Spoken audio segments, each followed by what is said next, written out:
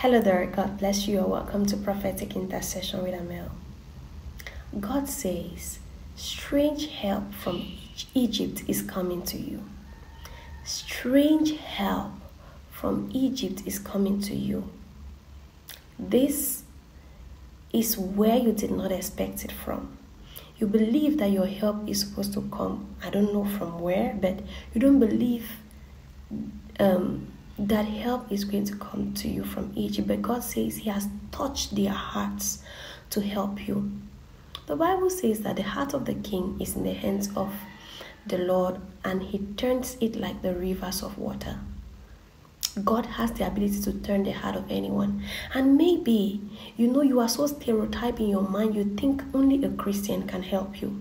You are so stereotyped in your mind, you think only maybe someone from your land, your nation. I don't know what that stereotype in your mind is.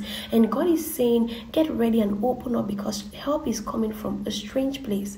He might send a Muslim to help you. He might send a worshipper of Baha'i, Krishna, Buddha, whatever the case.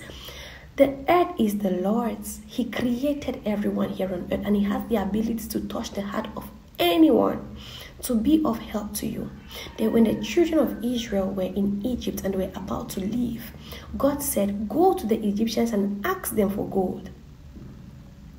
Why would you send them to unbelievers? Why would you send them to the Gentiles? Why would you send them? Why did you not create help for them in the Christian community? Because He is God. And every one of them who obeyed the instruction and went to the Gentiles and went to the Egyptians and asked for gold, they gave it because God had touched their heart. None of them refused. That is why they left Egypt with a lot of gold, because they took it. They plundered the Egyptians. That is what the Bible calls it. They plundered the Egyptians. You might be so stereotyped, you are dying in need, and God has sent you to someone, and you say, no, this person is an unbeliever, I can't go to them for help. If God has told you to do it, it means He has kept your help in those places.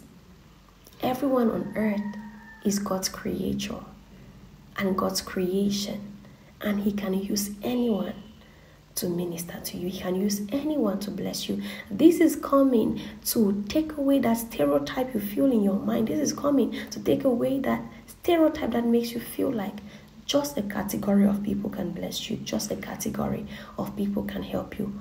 God can use anyone to reach out to your need. Open up yourself. Get ready. Help is coming from strange quarters for you in this season.